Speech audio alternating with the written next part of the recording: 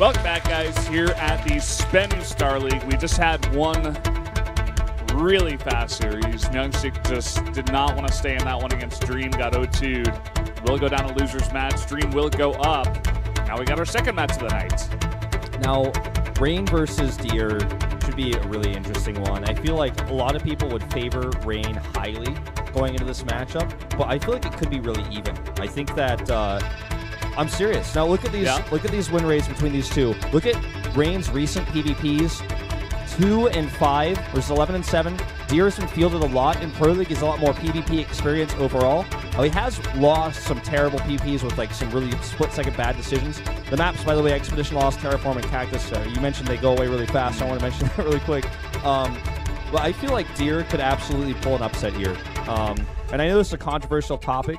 I'm going to say it. I feel like Rain's GSL win was one of the easier runs of GSL there's ever been. Like, he beat Bjell in the finals, and Bjell definitely looking strong. But when you look at Rain versus Bjell even in the finals, it's like, did Bjell live up to the hype? Did he live up to the finals? Like, not really. He didn't show up. It's like when, like, just before Classic destroyed him in Star League, and then Rain wins against this guy who's, like, defeated as a person almost, like, during this time. And it's still a GSL title. It's like a real GSL title, and GSL is one of the hardest tournaments in the world, along with Star League. He beat a bunch of really great players to get up there in the first place. There were some great upsets. He did beat some really good players. You think about like even Mar versus Dream, their finals. Like Dream did not show up. He didn't show up against Classic either. Like he just kind of fell over. That happens a lot in finals, but at the end of the day, still a very good player will win. I think Rain is an incredible player. In fact, probably like top 4 Protoss. But I just say don't sleep on Deer here going into this PvP. I think he absolutely could take it. Totally feasible. Like, I'm 50-50 on this one, Valdez. Whoa. Well, that's definitely controversial, Wolf. We'll see if it works out for you. I'm definitely pulling for Rain here. I think just those 7 games don't really speak to how good this player really is. And I don't know, Deer never really impresses me too much overall. Very inconsistent. Definitely not where he once was in his career. Still searching for that. He's got his pin on his jersey. We'll see if that helps him out. No GSL pin, though. Where is it at? Bring your GSL pins, you two. Yeah. If 2 you GSL have champions. GSL pin, you wear it. Yeah, 2 GSL champions fighting each other right now, Valdez. Yeah. Where if are you the have a Kespa Cup pin, you wear that too. Neither of these guys have those. Listen, if I were a GSL champion, I'd wear it to the restaurant, I'd wear it outside, I'd wear it to the gym. Just put it on your skin. Anyway, guys, let's jump into game number 1 now on Expedition Lost. Push it.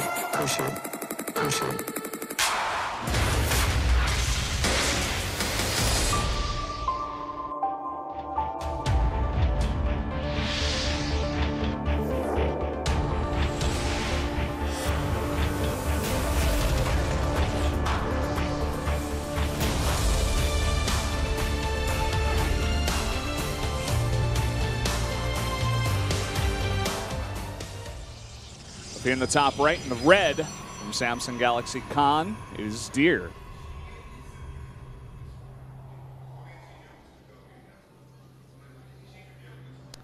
He has a really cool logo. The Samurai Tusk. His opponent, the only player on a foreign team to ever win a GSL. It's Rain from My Insanity. Now his pin and his little tagline sort of thing is yes or no, and it basically refers to whether or not he shows the fans an exciting game or a boring macro game, because he can do both. He was more known for the more sort of macro-oriented games. We called him the Archangel Protoss for a while because it was like he was like, there will never be cheese. I will be the protector of the macro, and I will only do late game, and I will have 2 forges. Protect the sanctity of this game. Yeah, but in recent times he's changed it up quite a lot, which I feel like gives him that yes/no sort of like. Is he aggressive or is he defensive sort of tagline there? And I think that's a really cool and very appropriate sort of logo for him here. Yeah, I mean, I hate to keep referencing poker. I'm studying it a bunch these days, but it's like when a player plays very tight. They only play with the best cards usually. But then all of a sudden they start playing really loose. It really throws you off. And I think that's the reason why Rain did it. It's because everybody's like, this guy's not going to cheese me. I'm not scouting at all. And then he just cheeses you a bunch and he gets free wins. Even though he's a really good player, he's going against his image and he's winning because of it. Yeah. So, I remember one time in Pro League last year, Rain was on SKT. He like proxied 6 gates and did like a 7-gate all-in and a PVT. And it's just like no one is ever going to expect Rain to do that. That was almost like the beginning of his resurgence to aggro. He was the guy that would always make like 5, 6, 7 observers and just never not see anything. Yeah. Well, this is a Protoss versus Protoss. Totally different beast. There are different ways you can be aggressive early on, but this is more of a mind game oriented matchup. Aggression is something that definitely can come into it.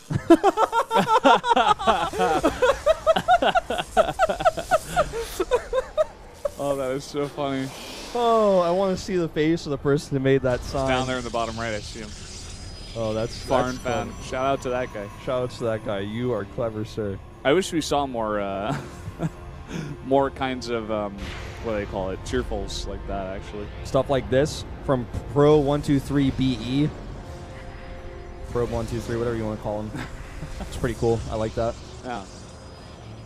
The king of Protoss, the king of macro. Let's see how he does today. It's going to be Stargate for Rain and Twilight for Deer. Kind of what you'd expect to see out of these two, to be honest, I'd say. Yeah, kind of makes sense. By the way, there was a hidden pylon that I'm not sure if Deer actually saw that, but it might have thrown him for a loop, might have, you know, made him scout a little bit more on the map. But you're going to see Rain work on these rocks, which is going to slow down any sort of direct pressure that Deer can put on with the Stalkers, give him less angles to work from. Ooh, very quick Nexus here. Versus a Dark Shrine. And Dark Shrine obviously going to be quite good against a Phoenix build, which is going to be the case here. Rain needs to start a Robo. I think he's saving for it right now. He has to make one. Okay. That is the follow-up here. And with the Phoenixes, he is going to gain a lot of map control. He will keep Deer on his side of the map for a long time. Also, though, Deer is going to go for his own Nexus. The DT build kind of similar in a way, just in the fact that it will get you a lot of map control, keep your opponent on his side of the map, and allow you that room to go for the Nexus. And one of the sad things for Rain in this game is he's using these Phoenixes insanely defensively against potentially Oracles. It looks like that's what he's expecting based on this position.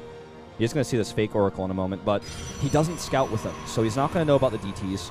He doesn't have a Sentry in position to block the ramp, so DTs could come in and do a lot of damage.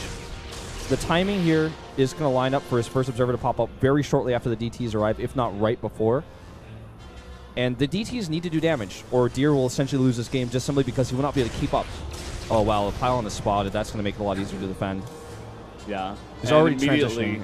Yeah, immediately Blink is coming out here. Only one DT going to be made. He may just even take the Watchtower or something. He has to go around the rocks. He has to go all the way around the rocks.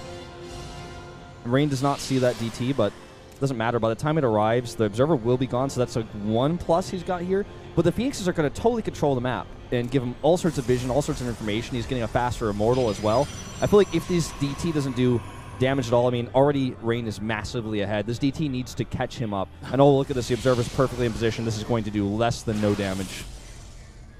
Less than none. How is that even possible? Because he spent money on the DT. Cost him money. Now he's even going to lose it to a Phoenix? Oh, no! Well, that's definitely less than no damage. I suppose you can say goodbye, DT. He's like, well, at least I made him use one Phoenix lift. Yeah, paying energy just to kill that. But yeah, I mean, Rain in a great position. He gets out the first Immortal a bit quicker. He's going to have the early Robotics Bay. Blink, what? Blink is worthless here, right? Like, he stopped at 2 Phoenixes, and like, Deer was expecting a bigger commitment to Phoenixes, so he rushed that Blink out afterwards. It's just totally worthless. Even these Phoenixes going to get a bit of damage.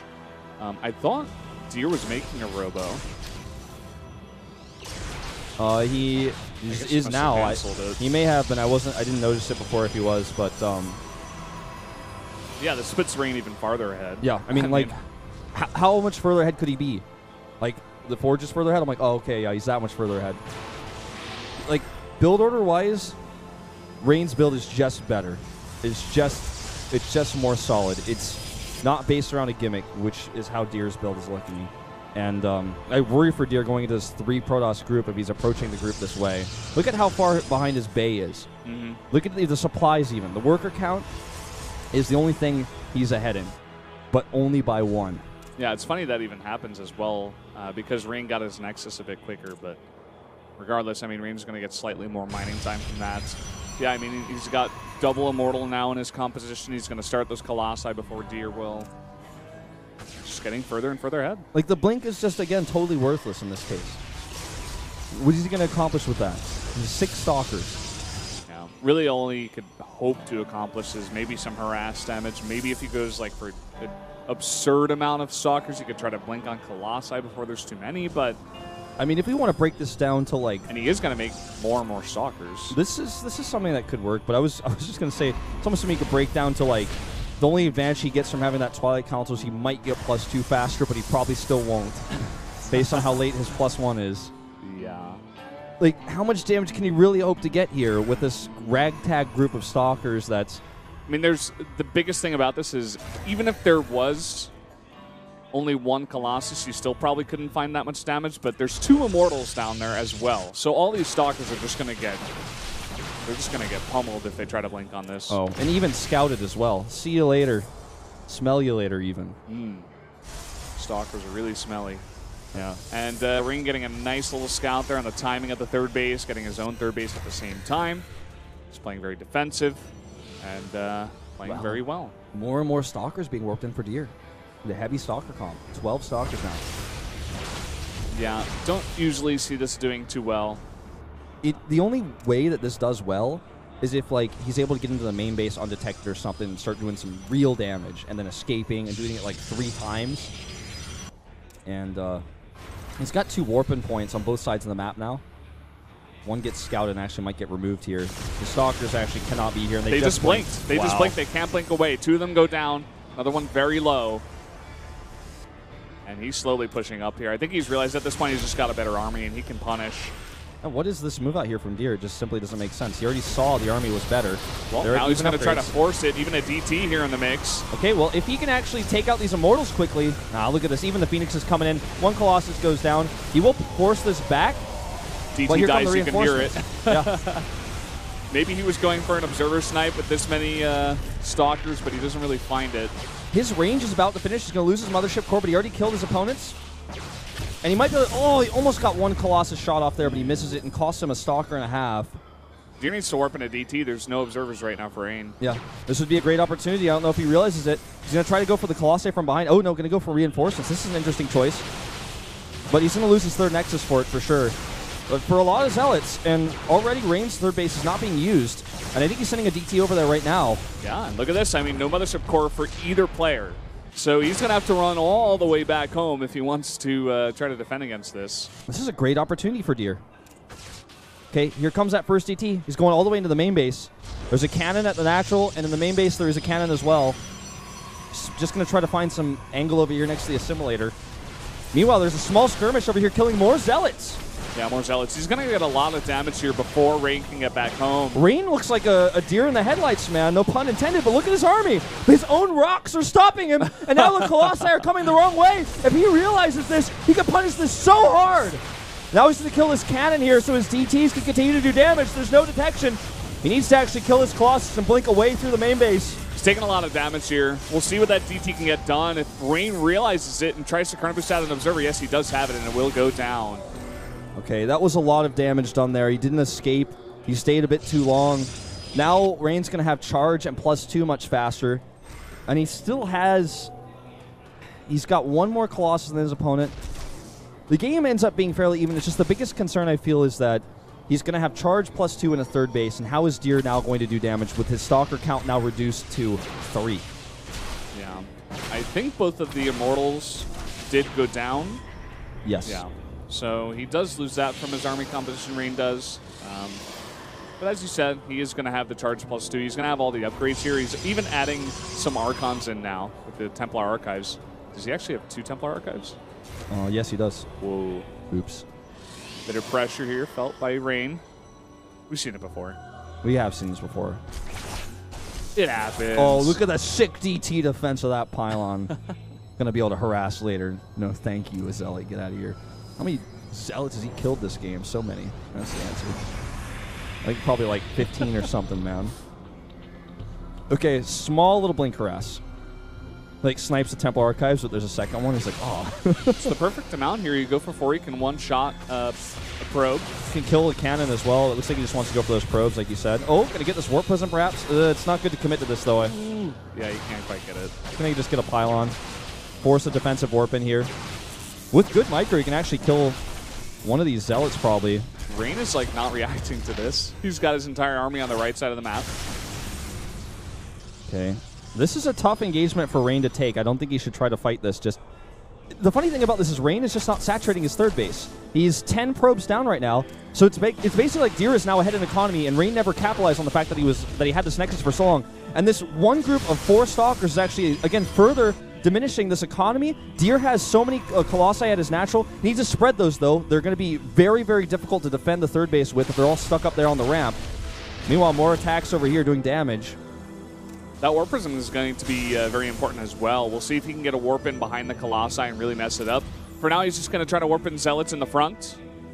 Maybe send them towards the third base and try to get a nice concave. That's exactly what he's doing. He does not want to go down this ramp. Deer does not want to go down this ramp into this concave. Time Warp is on this entire army. Rain way up in army supply right now. This is his chance to win this game. Deer slowly kiting back up the ramp, but he's taking so much damage for it. The Archon's tanking immensely here. And here comes that Warp Prism like you were talking about. Yeah, he's looking for that Warp in. At this point, Deer's just lost way, way too much. That position was just too good for Rain. He actually forced him down by sending, just 2-3 Zealots over to that third base.